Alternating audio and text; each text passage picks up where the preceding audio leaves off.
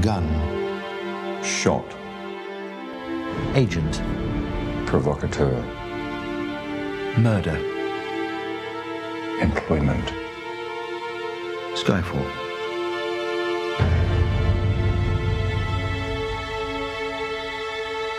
Skyfall. Done. Well, many are saying the James Bond movie Skyfall is the best Bond film ever. I agree, for many reasons. And I think Daniel Craig is the best Bond. People who say Sean Connery is the best are just showing their age. It's like people who say the original Star Trek is better than The Next Generation. They just don't know what they're talking about. Although I have probably alienated about 85% of the audience now, so I will not continue. But what's so great about the Bond movie? Well, rather than just being crazy explosions and chase scenes, although it has a good number of those too, it really asks a lot of fundamental questions about the role intelligence agencies have to play in today's government. Now, the closest person to James Bond I know, other than myself, is our regular intelligence expert, David Harris. So he joins me now to pitch it in as a resident film reviewer. Anthony, the things we do for our country.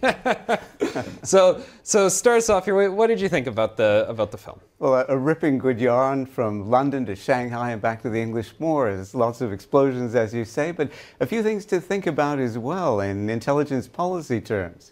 Yeah, exactly. And I think we can tell the viewers a few things without spoiling the plot. So if you haven't seen it, don't worry, you don't need to press mute right now. The very beginning of the film, the problem that precipitates the action is that somebody has released this file which has the names and identities of all the NATO secret agents around the world. And people want to get this because, of course, they'd like to kill all the agents. Now, I understand things like that have actually happened in the recent past. Yes, indeed. There are stories, at least, that one or two lists may have been released by a rogue former MI6 officer. And again, the details have never been certain, but this is an extremely high-risk situation. And in the U.S. context, going back about 40 years or so, very definitely a whole raft of names, perhaps over 100, maybe a good many more than that, were also released, resulting, according to my understanding, in the death possibly of one or more American intelligence-related officials in Europe. So this is an appropriate kind of flashpoint issue to use as a device. So the problem with that being national security secrets get out, you can no longer do covert operations. Is that the sort of stuff? That's it. And that was part of the aim, I think, of the individual who was behind the U.S. Leaking. There was a very calculated wish, I think, to constrain American intelligence, American foreign policy. And these things are even more insidious than are obvious, because if you identify an individual, then a foreign intelligence service, for example, or terrorists, can backtrack through that individual's own behavior and life, maybe going back decades, to find the people with whom he or she has been connecting. And from there, reverse engineer, if you will, those who might have been involved in intelligence terms with that individual and reckon with those people. Now, there's forward-looking politics in the film, too. In it, Judi Dench, she plays M, so she runs MI6. She has to go in front of a committee hearings to essentially answer for the validity of MI6 now. We're not in the Cold War anymore, so what's the point of even funding an agency like this, or an agency like CIA, or like CSIS? And of course, the actions of the film suggest maybe you still might want to fund MI6, but this is a real conversation that people have these days, and we do have committee hearings about these very topics. Tell me about that.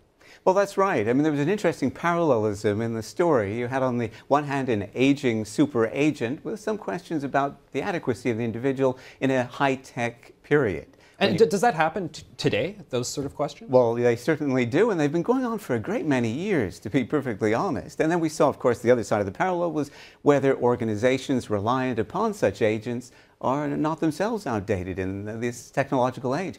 But it was years ago, back into the late 70s and early 80s, during the time that Admiral Stansfield Turner was in charge of the CIA, that he became quite convinced that technology was going to be the answer. This was about 1977 through 81. And that therefore he could begin to unload some of the case offices and, as you might have regarded them, other impedimenta of the then intelligence system. He looked to satellites and so on. And computer programmers. Exactly. Their desks. Exactly, all of them. Hackers who work for the good guy. Perfect. Yes, and of course that was a huge, huge theme in the movie, as you remember, cyber warfare and its potentialities. A great service, in fact, it did the viewing audience and public policy makers. But Stansfield Turner ultimately was cutting his agents. He lost some faith, at least, in what we call human intelligence, agents, and so on, only to regret that years later, as he himself conceded, finding that there was indeed a place for human intelligence. I think perhaps an ultimate lesson of the movie itself. Well, one last angle I want to talk about, you know, we say, how can we be certain that we know we need to fund these organizations? Well, as the film kind of suggests, you can only know for sure if you know what's going on the inside. You only know what's going on if you're there seeing it. People say, oh, why didn't Barack Obama completely disassociate himself from George Bush policies like Guantanamo Bay? And some people say, well, that's because he got in on the first day and he found out stuff that the rest of us don't know. I mean, how can the general public really take solace in that idea? Well, I think one of the ways has to do with some of the innovations and novelties that have developed over the last 30 years, and these things come in the form of various accountability mechanisms. With CSIS, of course, you've had the Inspector General, but you have the Independent Government Watchdog Organization, the Security Intelligence Review Committee, CIRC. In the States, they've had a variety, as you know, of intelligence-related oversight committees, and they're going to be at the heart of some of this Benghazi and Petraeus review. Right. Even unfolding as we speak. So these things, I think, go some way to reassure the public and educate the public about what the realities are there, what the risks really are that are involved in all of this. We've got to remember, in the liberal, pluralist Western societies, subject to the judiciary, a system of courts that's got to be active and aggressive. David, thanks so much for joining us with your insight. Pleasure.